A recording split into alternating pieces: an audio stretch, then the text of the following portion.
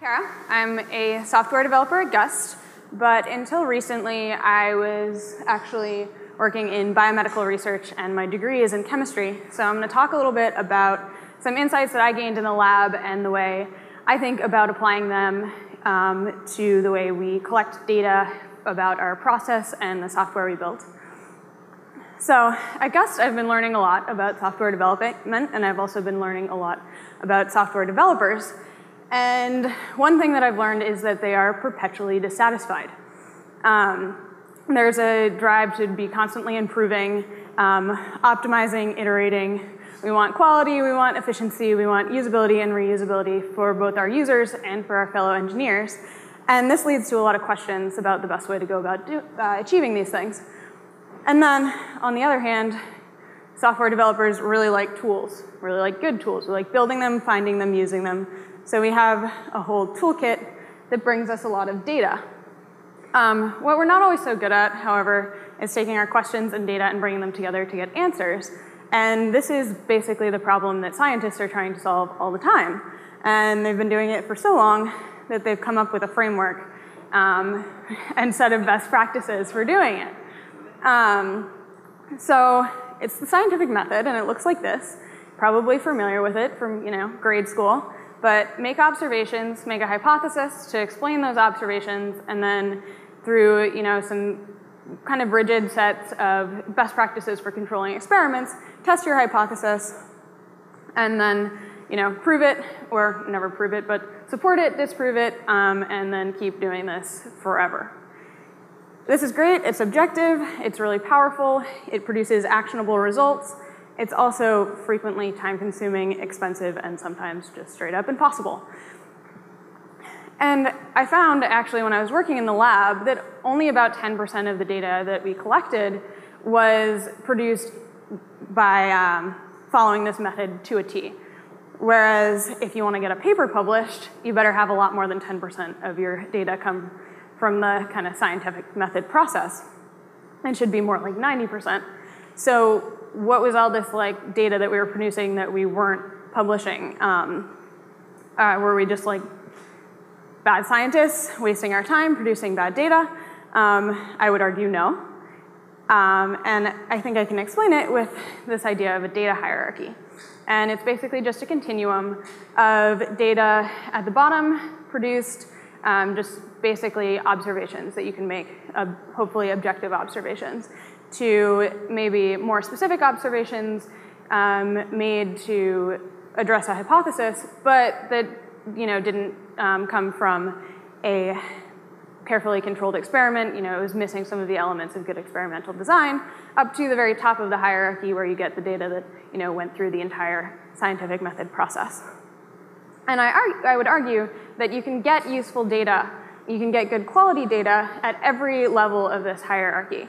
And it's useful when you acknowledge where it comes from in the hierarchy and allow that to inform the way in which you use it.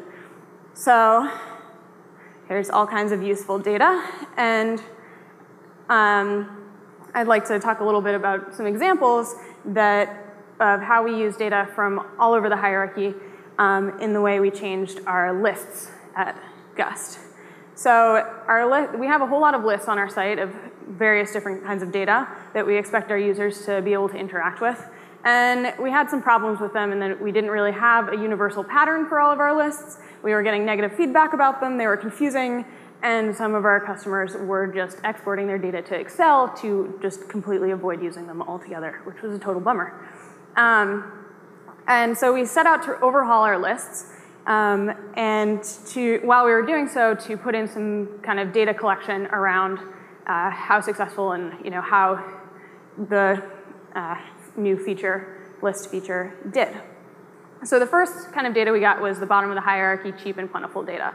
Everything that people could possibly do with these lists, we would log it, when they filtered, when they sorted, when they took actions, who they were, how long they'd been on the platform, all kinds of data, very carefully gathered and organized, but not really set out to answer a specific question. And this is good for just going in and looking at the patterns of user behavior. We also had an example where we did some of the kind of middle of the hierarchy data collection, where we wanted to implement a filter, but we weren't sure if it was a good idea. And one of the things we were worried about was that there were going to be multiple value, or a lot of values of this filter that would probably produce no results if users were to filter by it. But we recognized that that was an assumption that we were making about user behavior. So we put in a measure in our site to tell us how many results people were getting back in a set. You know, were they very frequently getting back these like empty result sets? And it was addressing a specific question, but we weren't really doing like a very rigorous test, and it was more to kind of inform maybe improvements we'd do in the future or more testing we'd want to do if we found out that this in fact was happening, and then we could figure out if that's like a bad thing and address it. And then we wanted to evaluate like whether this was a success, and to do that we need top of the hierarchy data. And this kind of experiment that we did had a pretty simple hypothesis. If we improve lists, people won't leave our site as much. Okay, that's great. And you could do a very simple test to figure out if this was the case. You could, roll out our new list to half of the users and leave half of the users on the old list and change nothing else about the site, and wait a couple of years until we got a statistically significant sample size, and we'd probably go bankrupt. Like, this would be great science, but it would be really bad business. So have no fear. There are even when the top of the the very best scientific test isn't available or wise, there are a whole lot of tools that we can use to take kind of other experiments that we could do that might be lower down on the hierarchy and bring them up. So we decided to look maybe at user feedback, because it's reasonable to expect that there might be a correlation between positive feedback and people staying on the site, or negative feedback and them leaving. So we could measure the feedback we got before we implemented these lists and the feedback after. Problem with feedback is it's qualitative data, but we do have a tool available to us called scoring that scientists use all the time to take qualitative data and make it quantitative. So if we made our feedback quantitative, we could then statistically compare our feedback quantities with our retention rate of customers, and establish a correlation there, and then do the same for the lists. The other problem with user feedback is it's a self-selecting sample, so it might not be representative of our entire population or the population that we want to study. But we can also solicit user feedback, and we can create samples that, using systems like earn randomization, that are non-deterministic, so our stats are good, but also are representative of our population and control for a whole bunch of variables, so you don't get all of one type of user in one group and all of another type of user in the other. So we have randomization and sampling tools.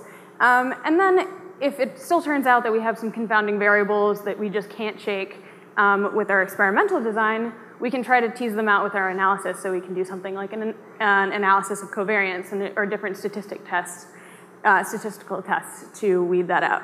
And so that is how we use the scientific method to address our list problem. And hopefully we'll learn a whole lot about the feature and its success going forward with that data. And here is my requisite online presence, Twitter and GitHub.